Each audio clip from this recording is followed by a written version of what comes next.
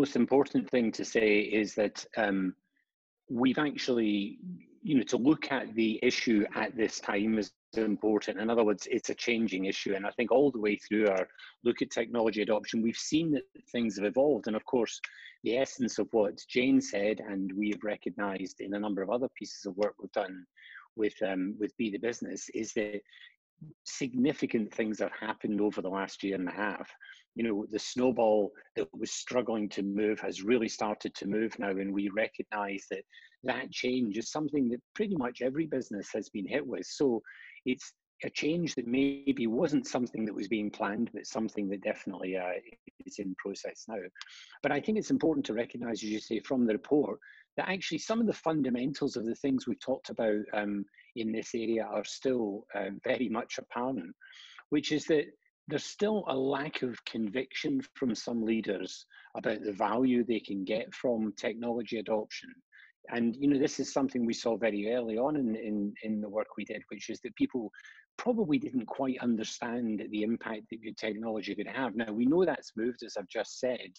And I think, again, it's worth us recognizing that in this time when we've taken another snapshot and some really, really insightful work here that allows us to say that, we really need to stress, and the industry, the technology industry, if I look at it from that lens, needs to step up here and represent business value in a much greater way, particularly for smaller businesses. When you have a larger business, and we saw some of this from the report as well, the people who said they had an IT department, the people who said they had support could manage some of that boundary between technology and business. But some of the leaders, the ones we were talking to predominantly here, who maybe didn't always have that support because their organization wasn't of sufficient size, struggled sometimes to recognize the benefit from technology adoption that maybe balanced against the disruption and the cost it might have. So very interesting to see that emerging again, and has not to really have made that case as well as we hope we could. So I think there's definitely some work that needs to be done for the technology industry. It needs to do a better job, frankly, of stepping up to the business case and the accessibility requirements that there are.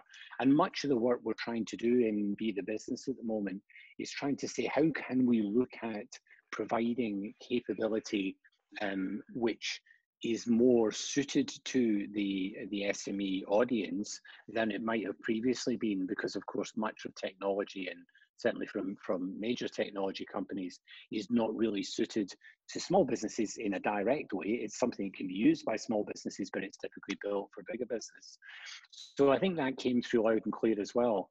I think the other message that was important was that this kind of balance between confidence and Jane's narrative suggesting that maybe some of that confidence might have been misplaced or misunderstood. And I think that's very reasonable, again, for a business leader who's very confident about the business they have. Maybe some of the way they've adopted technology during COVID, things like Zoom or Teams or WebEx or whatever that they've managed to use, assuming maybe that technology in general will have that kind of characteristic to it. And we saw this very early on, that, that most businesses felt they were more productive or as productive as their peers. And of course, the number was significantly lower than that when you looked at the data. So maybe some of the confidence is a little misplaced at the moment, but that's good. It's good that there's the momentum there and people wanting to make a change. And I think really the industry, with the wraparound that we can provide in this environment, needs to step up to that. And of course, we've seen with the government's Help to Grow programme, there's again a sort of sense that the government want to assist with this, but we feel in Be the Business there's a lot more that needs to be wrapped around that. So I think it's an important perspective. I think this is a great piece of work which has some really, really interesting insights. And again, I think that my biggest call out for me is the industry continues to need to step up. And with Be the Business help, I think we can start to shape that to something which can really make a difference over the next months and years. Thank you, Phil. By the way, I just want to compliment you on the entranceway to your home. I presume you're working from home today. Yes, very grand, very grand. I'm in the East Wing today here. Okay, very nice, very nice. So I mean, just some really interesting thoughts there, Phil. And I suppose the thing that I keep coming back to is this notion of confidence. And on one hand, we could say overconfidence is a bad thing because you can rush into things. Maybe it partly accounts to, you know, that lack of success of, you know, so many tech adoptions that smaller businesses adopt. But surely it's a good thing. You know, surely confidence is the foundation on which you can build lots of other stuff. It feels like a positive thing. I don't know, Phil. What are your thoughts? Yeah, no, I think you're absolutely right, Anthony. I think the fact that people feel a confidence and a momentum is a great thing. And I think what we really need to do is to make sure that we have the sufficient support around it to make that confidence be realized. Because previously the issue was a lack of confidence, you know, people really feeling that they didn't want to put their business online, didn't want to necessarily trade in a particular way, didn't want to do deliveries or whatever it might be. Clearly that's all been pushed to one side now, and that confidence, oh, we can do things with technology, is great. And I think your point is exactly right, that if we've got that confidence, what we need now is the right support structure, whether that be in learning, as Jane described, you know, module sized, digestible learning, or whether it be in simplified technology adoption. That's exactly where we need to be right now. So I think we're at a really, really critical time, and this report really illustrates that, which is confidence is up. Let's make sure we get the parts behind it to make it successful. Thanks, Bill. Jen, what are your thoughts? You know, from an open university point of view, surely as a student coming to you, or a business leader coming to you with, you know, a good grounding of confidence, that's got to be a good starting point. It absolutely has. What a great foundation. And you know, I think if we think about that pace of change, you know, and the fact that change is only going to accelerate, I think one of the probably the best thing that all of us can do is really have that mindset to be confident about the fact that, you know, we recognize that things won't stay the same, but we've got the confidence to be able to invest in ourselves. And we know where to go for that training or for that advice, and just jump in and really maximize, you know, the opportunities that we're going to have as we move through, you know, this decade, whether that's learning or whether that's adopting technology. I think confidence really sits at the foundation of all of that. And it's probably a combination of the two. You know, you've got to have the adoption, you've got to have the learning in order to drive the tech adoption that then drives the learning, and so on and so forth. Yeah. I suppose that kind of leads me to sort of my my next question, which is, I think there's something quite curious in the research, because it says there's high levels of awareness of the digital tools available, but there's a lack of deep knowledge and a relatively limited appreciation of the value technology can bring. So is that seems, you know, sort of almost contradictory. You know, businesses recognize that, you know, there's lots of digital tools out there, but they don't quite understand, you know, the full potential of them. And I think that's probably really important as we sort of enter an age of artificial intelligence and machine learning. I don't know, what's your take on that, Jane? Yeah, I suppose my take on that is that whilst, you know, there is now this broad realization that some of these technologies are in existence, it seems like there's quite a bit of work to do to really help individual businesses understand what that might mean to them. So what value might that bring to them? Maybe that's not immediately apparent. How does that fit, you know, with their strategies, the opportunities they have in front of them, perhaps some of the challenges that they're trying to combat? So it's about how we tackle that, I think, and certainly skills is part of that. But I think, you know, really great consultancy and advice also. Great, thanks, Jane. And just before I come to you, Phil, you know, again, really interested, you know, thoughts from our audience, and particularly, you know, I'm really interested to hear people's own experiences of, you know, do they recognise that feature that businesses sort of understand, you know, the digital tools, but maybe don't understand the full capability and impact that those tools can bring their organisation. So, any thoughts on that? Please drop that into the chat. Phil, what's your take on this? Is it you know, are they opposite things, or are they, you know, is it just a, you know, process of absorption that we need to get to? Yeah, I think there is a bit of the fact that it is a bit of a process of absorption, but I think, you know, one cannot do anything but recognize that there's a huge amount of digital technology around there. But of course, it's the point being, as you rightly identified, is that people maybe not feeling it's applicable to them. And as you know, Anthony, one of the watch phrases that you and the team have talked about for some time is, you know, small businesses looking for businesses, people like me doing things like I do. And I think we recognize, and although it doesn't come out as strong in this report, but we have seen in previous reports that actually people want to recognize something where they can see it applying to their business. So if you're a hospitality business, you want to see, what does this technology do for a hospitality business? Or if you're a manufacturer or whatever, it's easy to look at, you know, the big banks or even the big retailers and see them really exploiting technology in an amazing way. But really, does that work for me? And, you know, we found very early on in some of the work we did that essentially there was three sort of components that people felt in small business. One was, I'm not quite sure I understand fully what digitization means to me. Secondly, I'm a bit scared of it, you know, because I hear about all these kind of problems, your confidence thing again, I hear about people getting hacked. But actually the third thing was, and I don't really feel I have the skills to attack it anyway. Now we're moving that forward, as we've seen in the report. You know, some people feel they have some of the skills and some of the capability, but I think underpinning still this issue of, is this really good for my business and for what I do every day? Or is this just something that other businesses do? So a great awareness of the tools, but maybe not the applicability to them. Thanks, Phil. And Matt, I really like your question in the chat, and I've just messaged you to ask whether you'd be happy to just kind of ask that rather than me read it out. Can I maybe ask you to come off mute and ask this? Because I think it's a really, really important question that you pose here about managing good people in organizations and the challenge of doing this practically.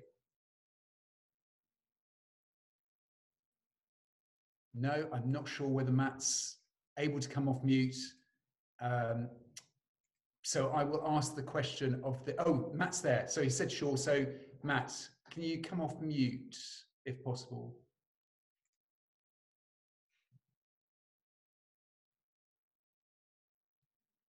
No, we can't hear you, Matt. So I'm just going to go and just ask the question straight off. So to the panelists, so Matt says, you know, there's a fear that, you know, pushing tech too far could mean that, you know, really good employees are sort of isolated, and, you know, there's a risk that, you know, you essentially alienate them, and you lose really good people from your organization by adopting tech essentially too quickly. And, you know, the question is, you know, is there any recognition of this amongst the panelists around, you know, the pace of change and helping, you know, your whole team to follow you in this tech adoption? Phil, maybe your thoughts. Oh, Phil, you're on mute. I'm trying hard, it just wasn't working. Yeah, I think that's a really, really good point. And it's something that, of course, every business has to deal with, which is, how do you bring an organization along with you, whether it's tech adoption or new ways of working with customers, or, you know, or even just, you know, kind of general approach of marketing or representing a business. But in technology, it's really important, because we've seen quite a lot of issues. And Anthony, you mentioned earlier, a high failure rate that people perceived in implementing technology.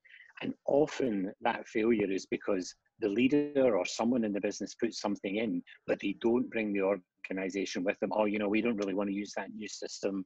It's a bit hard. I'd rather carry on doing it the old way. You know, that sort of attitude, very hard to deal with, and really requires the other, you know, balance of here, which is the leadership side of things. Because I think if you don't get that right, then not only do you have a failed, potentially a failed adoption of technology, but you probably switch people off for the next iteration of it as well, where they go, yeah, I know we tried that before and it didn't work. Now, I'm over characterizing it there because it's never quite as black and white as that, but it's so important. And I think the point is well made, Matt, and I think was something we recognize from, if you read the other paper, which I guess we could post people to as well, which is the UK's technology moment that Be the Business published. And within that, it talked about this exact issue, which is one of the key things you need to do is to help leaders with their ability to bring their teams on board with them, which again is about simplification of the technology, better communication, making it applicable to them. So really, really important issue and not to be underestimated. And I think if you get it wrong, can be pretty catastrophic for a business. Thanks, Phil. And Matt, I think you're now in a I can just see on the chat that you're now in a position to speak now. I think you were in a crowded space before. Sure, yeah. Try Can you hear me okay? a second time, loud and clear. So is this your experience in your own organisation of this being one of the challenges? It certainly is. Look, it's just a consequence of being so optimistic about having the tech adoption in the business as an initial enthusiasm. You know, everybody can get caught up in it, and we have noticed that there were some people who were unusually quiet in the business over the last 12 months, and they may be hiding something quite simple like they don't really know how to use Excel, and they've got this far, you know, and now they don't really want to say anything. And otherwise, they're excellent, you know, employees. And I think there's a fear amongst just a certain, you know, age-unrelated section of our company, and I'm sure many others, where they're thinking, oh, blimey, maybe this place isn't for me after all. Everything's changing so quickly. And we've just become conscious of that, or rather I have really. And I'm just wondering if anybody else has found that, and whether there's some thought on maybe some top level communication on that. You know, there's lots of offers of skills development from government and local universities and colleges and things, but I think sometimes it's probably worth just starting that conversation by saying, don't worry, it's not as complicated as it seems. And I think often once people get over the first step, that things become a bit easier. It's just the fact that we've all transformed in 3 months, in 3 years. You know, that it's a great phrase to use when you're talking to other business leaders, but sometimes when you're talking to your own people, it can be a bit scary. Matt, it's about, can I just make a point there? I mean, it's a really, really important point, because I think that sense of not being embarrassed about, you know, the fact that you don't know everything. Because of course, you know, as you say, you've got 3 years worth of change happen quickly, and suddenly people go, okay, I can use this Zoom thing, but actually I'm not quite sure how that other bit actually works, but I don't want to embarrass myself for this. So there's something about a culture inside organizations, which is why it comes to the leadership part again of, you know, can we share this? I mean, I had a great example a few years ago, many years ago. We ran a big process for senior people in businesses, CEOs and chairmen and so on. And it was the first time I'd ever seen the use of those smart boards, which are more common now, you know, where you can touch and draw on them and so on. You can see all these people all the way through the day looking at this. And they, at the lunch break, there was a bunch of the CEOs, when people were having the lunch, were nipping up and sort of slowly, just quickly nudging this board to see how it works. And it was a great example of saying they didn't really want to put their hand up in public and say, I don't know how that works. But if you could somehow provide the environment for like people to maybe have a play, you know, maybe we used to do things like lunch and learn sessions. And, you know, we actually do, I mean, not a great name, but, you know, Dummies Guide, any questions up, just ask any question, don't care what it is. We'll just give you an example. You know, those kind of breaking down the cultural barriers, because it's so hard, you agree?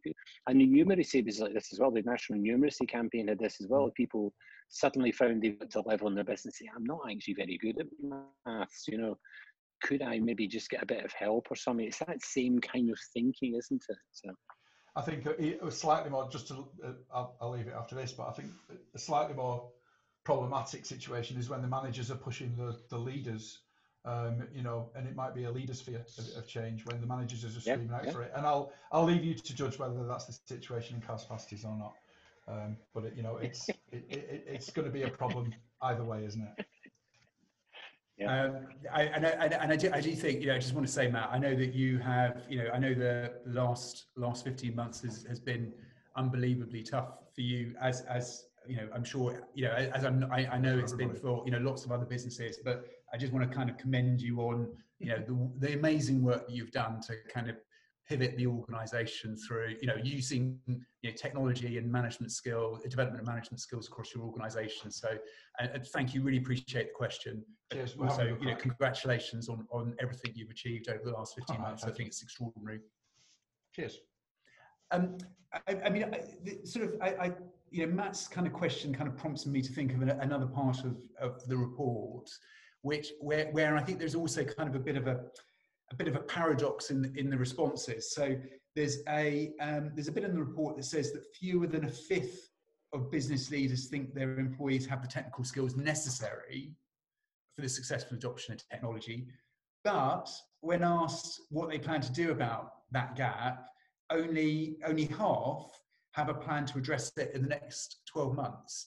I mean, Jane, do you see this, in the cohorts of businesses that you come through?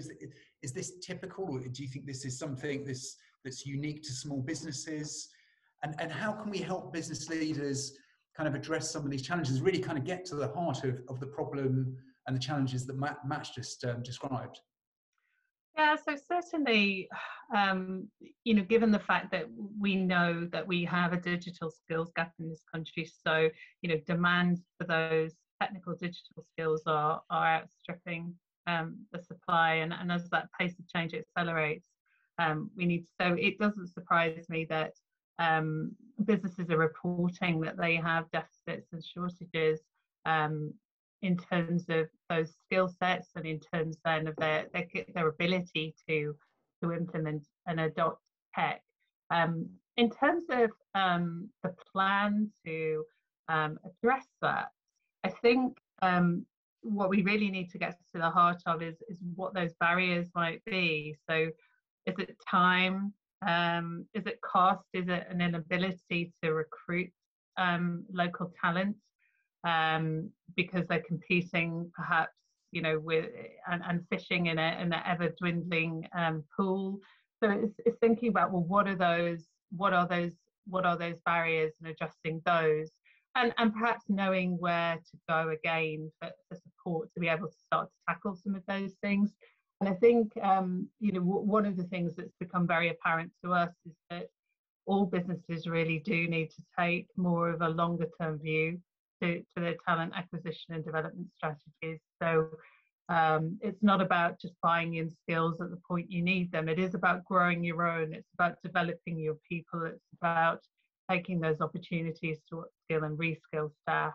And it's about there being a really wide range of different options available, so that there's something that suits you. So it might be an apprenticeship that really allows businesses to develop their own talent, and allows apprentices to actually start delivering value back into that business right away.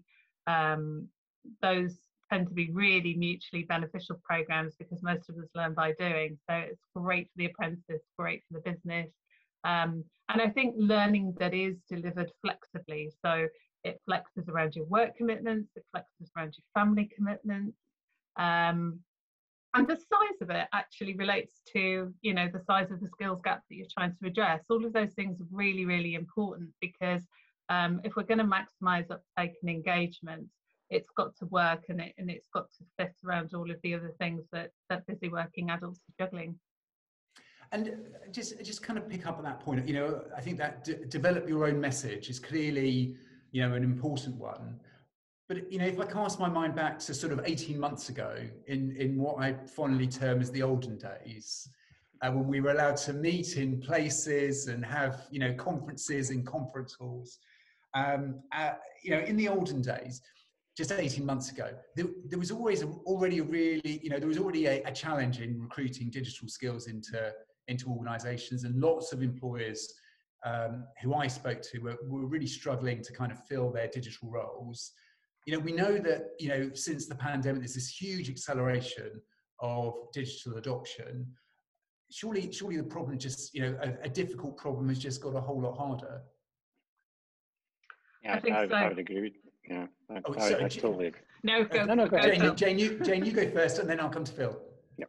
Yeah, it has, and I think that's where we need to do even more to impact on that. And I think the digital skills debate has now perhaps transcended past the fact that we have this problem and the size of the gap, and the nature of the gap, and perhaps more moving towards, well, what can we do collaboratively to impact on it? And I think that's where now we're moving to. But I think perhaps to Matt's point earlier, he was talking about Excel, wasn't he? And he was talking about I remember a statistic that perhaps you know, all of us probably only use a tiny, tiny percentage of that piece of software's capability. It's just that we all use a slightly different percentage. And, you know, there's no way that all of us can know everything. And I think it's about just creating the opportunity for more and more people to build foundational skills, and then to be able to, you know, upskill very regularly and just be really open to that and really confident with that. And I think that that actually would just kind of, again, kind of sits at the foundation of trying to impact on the skills gap, apart from, you know, there being an increasing number of different programs that suit different people's needs and suit different businesses' needs. But yeah, over to you, Phil. Yeah, I mean, you said it very eloquently, Jane. I think the issue is we don't really have a culture, and you mentioned this earlier, of continuous learning. I mean, it always shocks me when I see the number of businesses who do zero training at all. I don't mean digital, I just mean like any training. And, you know, if you've got a workforce that are going to have to adapt, whether it just be to a different customer environment or a different economic environment, and you don't do any training, then continually people are slipping backwards. So I think we somehow need to make things more accessible. And in our private lives, people are much more used to, you know, quickly looking at YouTube or searching on Google or whatever, you know, on their mobile phones. Somehow we need to make development, the skills development feel like that, which is, you know, content relevant at the time you need it, in bite-sized chunks, in a presentable, accessible way, with maybe some recognition that you're growing as part of doing that. And then this culture that Matt talked about of kind of, you know, openness, noble aim or whatever. And I think if we can start to do that, then the actual training we provide, as you said, there's tons of it around. But getting it to the point where it's just the right thing at the right time for the right business is really what we need to do. And that is, again, I guess to a degree, it's a leadership issue. It's an issue of how you encourage people to feel that that's a good thing to do, because we have to do this. I think the statistic we've quoted widely is that, you know, 80% plus of the workforce of 2030 are in the workforce already. So there's not some magical bunch of new people going to appear and suddenly fix all this. The people you've got today broadly, and maybe some you'll bring in, are the people for the next 10 years. So it's to you as a business leader to think about how you get the right skills to make your business successful. Dead easy to say, really hard to do. So a lot of it's about, can we encourage that kind of thinking, and can we provide a supply that's kind of easy to use, digestible, there when you need it, etc. So important. Great. Thank you for that, Phil. And I'm afraid we're out of time. It's 45 minutes up in no time at all. As my computer just told me, we're out of time. But but you know, just to reflect, you know, I think we've covered a lot of ground here. You know, I think, Phil, you know, you kind of captured the essence of the challenge. Very easy to say, difficult to do. There is a role to help and support small businesses make the changes they need and really kind of drive their digital capability and drive the increased use of technology. I just want to finish the session by thanking our panelists and speakers, Phil Smith and Jane Dickinson. Thank you so much. And thank you everybody for joining this conversation live, and also to the thousands of people that will be listening to this on playback. Thank you very much. Have a fantastic day. Thank you. Cheers. Bye.